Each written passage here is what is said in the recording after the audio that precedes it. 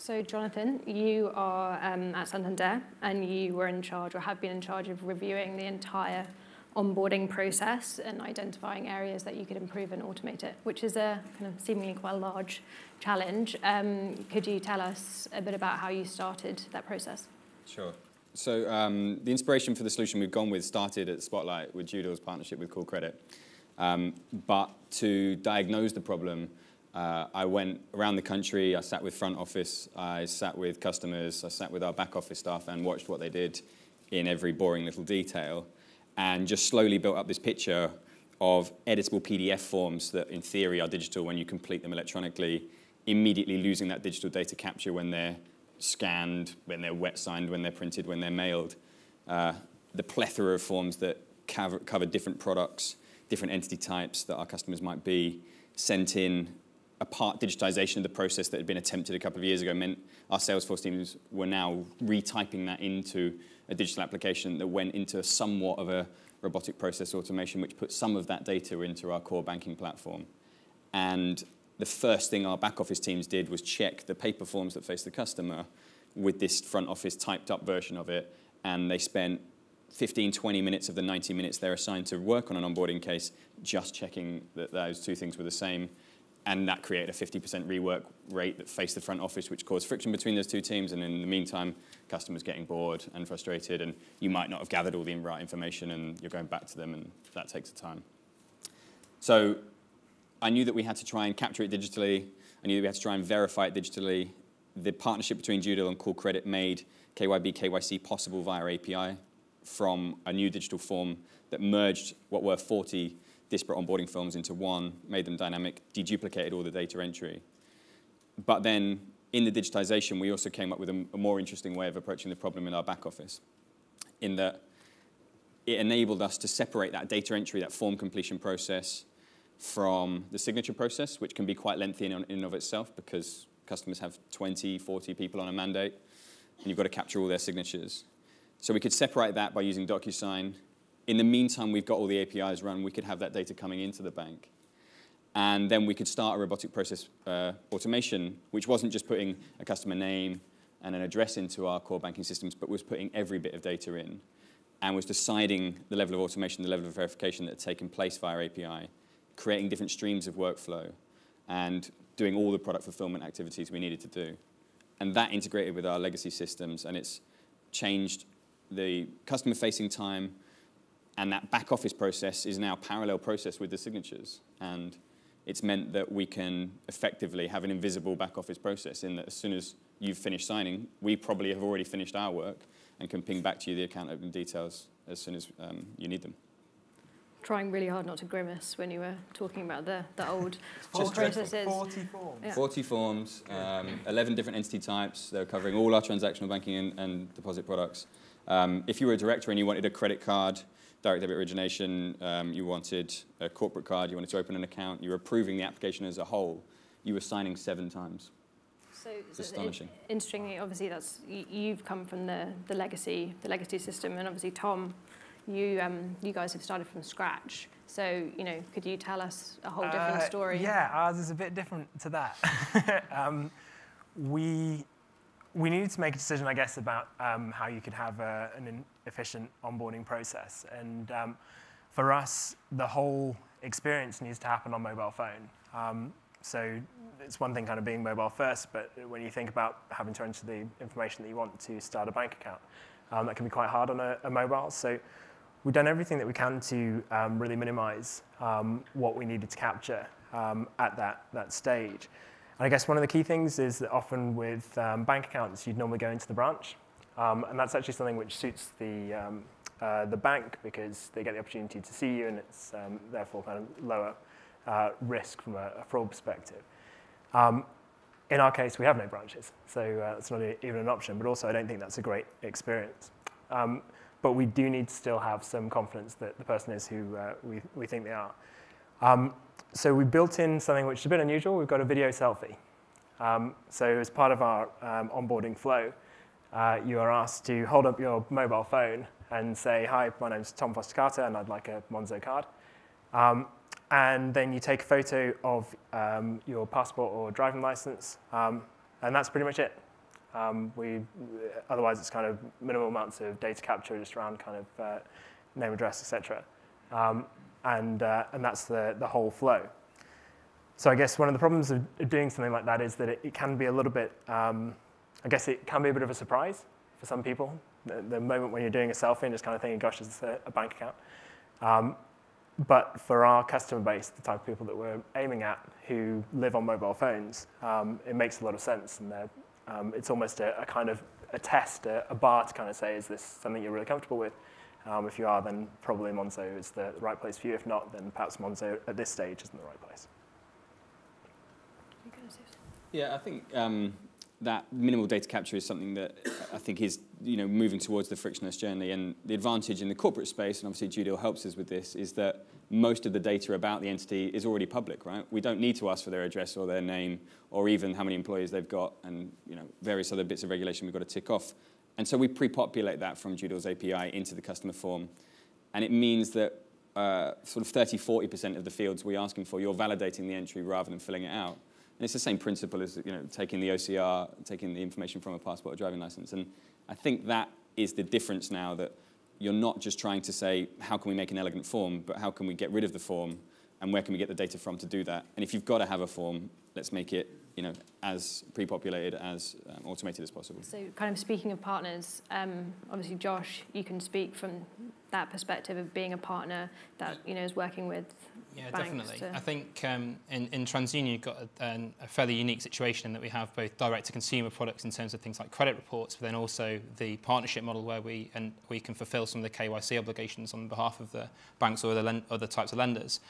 I think for us, especially on the concept of digital transformation, I think that digital's great, but it makes it great for everyone, and that includes bad actors. So I suppose from a fraud perspective, it's interesting because fraud's often considered sort of like the handbrake of a project. So things that are going to add friction, things that are going to add unnecessary weight to an onboarding journey.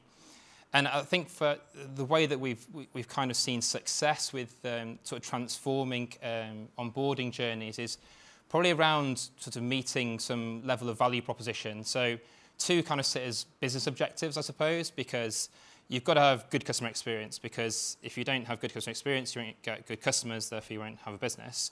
And the secondly is your sort of regulatory compliance element, the things you have to do, otherwise you won't have a business.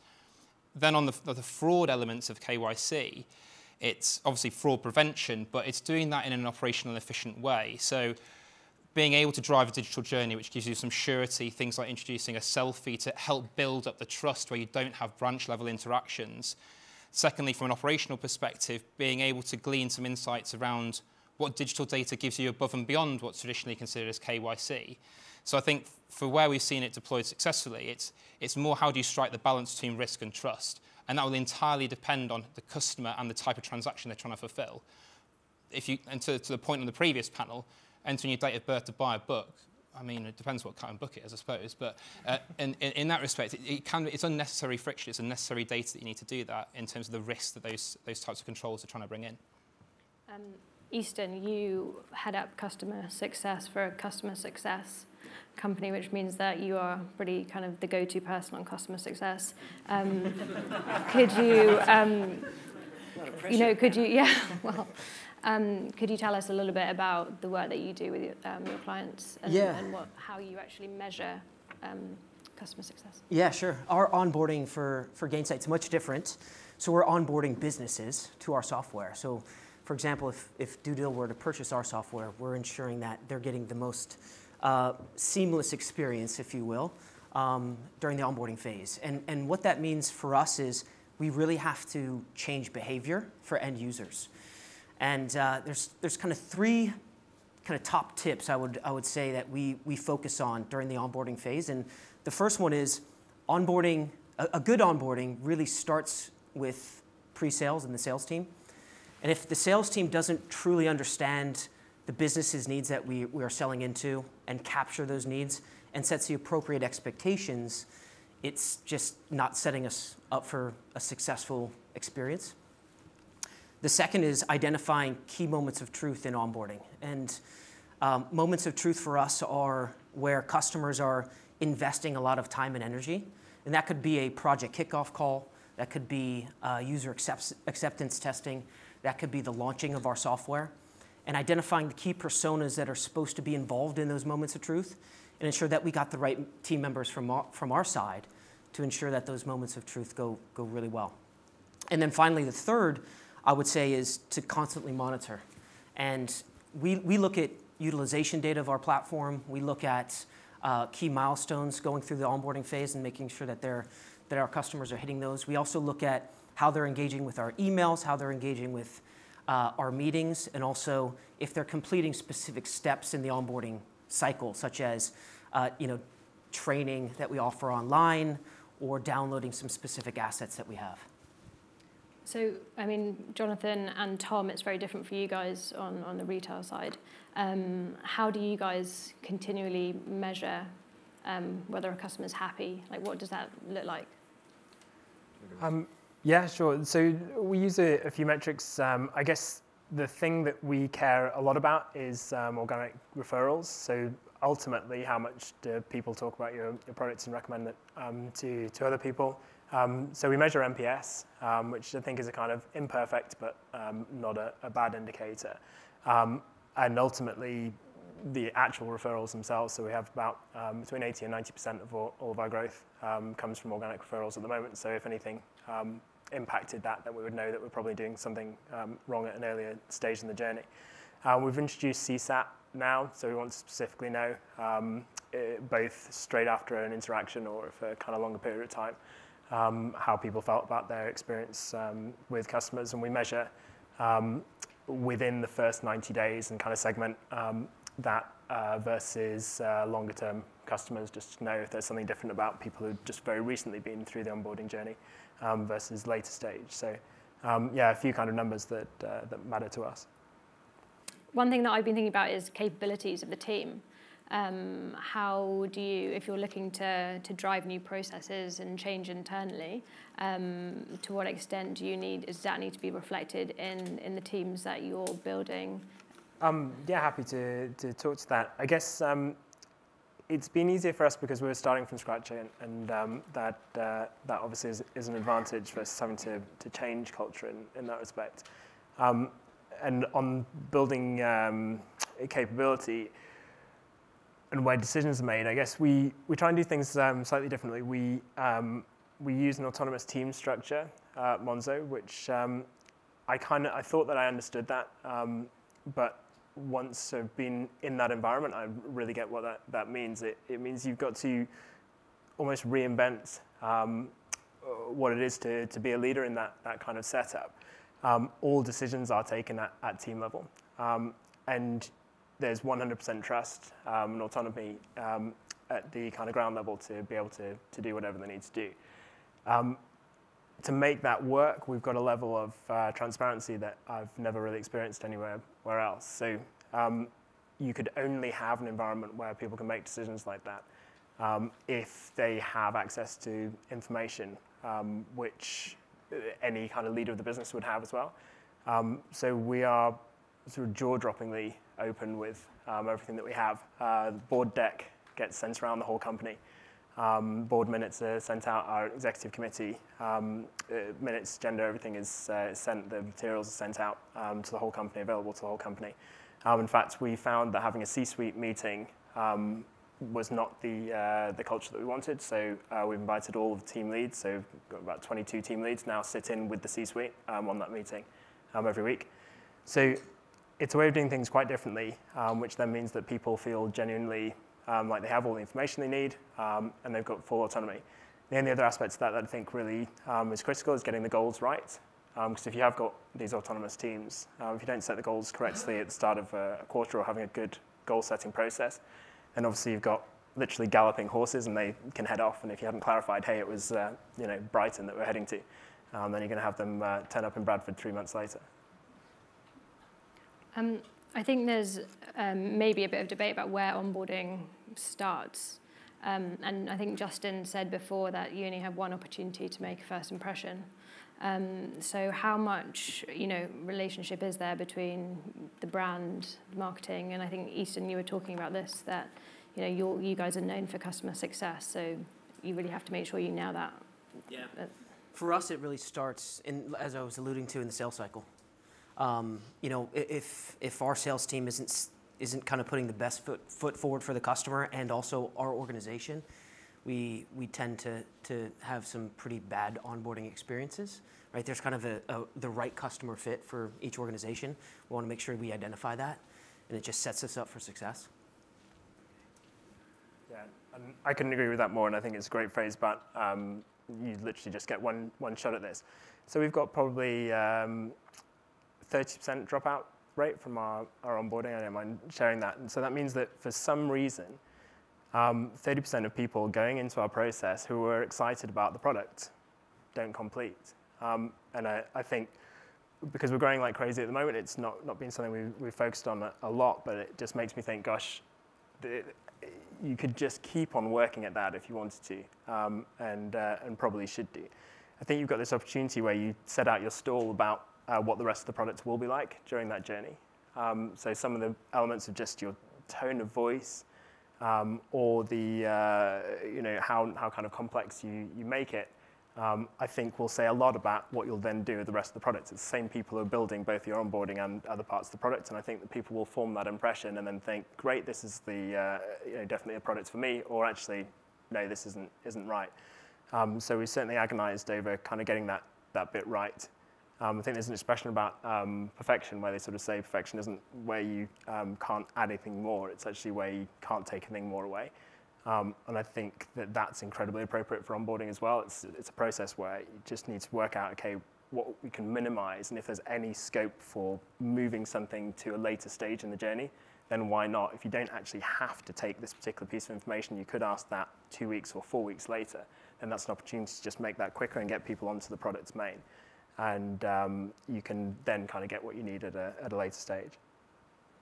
Kind of on that note, the subject or session title is creating memorable onboarding experiences, and we had this chat before. To what extent do you actually want people to remember your onboarding experience? If it's memorable, does that imply that that's actually, flawed? Yeah. So I would say that the only memory I want people to take away from it is that the main person who completed the application, and for a corporate, it's a different process, right? We're not in an open application platform. So we've already got a relationship with you, and you've decided to onboard as a corporate, and we've decided we want to onboard you, which is also a crucial thing in a banking relationship that's normally going to lead to lending as well. But in that invitation-only process, we can curate it for you, and therefore tailor that application to the conversation that we've had, as it's an invitation-only process. It doesn't have to be sort of one size fits all. But the only thing I want people to remember is that the person who completed that form was getting the DocuSign update saying, 1 person on the mandate signed, 2 people have signed, 5 people have signed, 10 people have signed, 20 people have signed, and as soon as the last person signs, they immediately they get their account details back to them. And the only thing I want them to take away is that it was instantaneous. It's different for us. This is where you want the magic to start. So I'm just thinking about the 3 businesses that I've done. I created a card for children. And that, when you're an 8-year-old receiving what's basically like a bank account for the first time, this is such a magical moment. We actually sent it in the way that banks had done this in the past was a piece of A4 folded into 3, and the thing is stuck at the bottom, and it's like, here is your bank card. And we did it like a birthday card. So it comes as a card in the post, and open it up, and this is your OSPA card, and it's just this huge moment. And our biggest problem that we had was so many children would then go and tweet the card with their card details. We'd have to immediately say, hey, we've cancelled your card. We'll send you another one shortly. Please don't do that again. So but that magic. The second business we had it as a card consolidator, and we sent this in a magnetic disc in the shape of our logo, which slid apart to reveal the card. Again, a lot of problem with tweeting it, but we designed the carton this time to cover the card number. But it's just that start of that journey. It's just like, this is amazing. It shouldn't feel like, just because it's a bank product, which could be boring, it shouldn't feel like that. This is still pretty cool. This is still actually a new thing that you signed up for that's going to hopefully make your life a little bit better. We're trying this, same with Monzo. We've got a very distinctive card. It's hot coral. I don't know if people have seen it. And it's now distinctive enough that apparently it's been used as a chat-up line in bars. So people see the card and say, oh, hey, I'm also Monzo. How do you find that? Which I don't know, I can't picture that happening with other banks where it's like, gosh, I'm also Lloyds TSB, and that leading anywhere. If each of you could, for people in the audience who are going through this, creating or building or changing their existing onboarding experience, could each of you share one top tip? I'll go first. No, then. yeah, no. I love the way that the head's all in. I think for the fraud voices in your project team, they're not always bad news.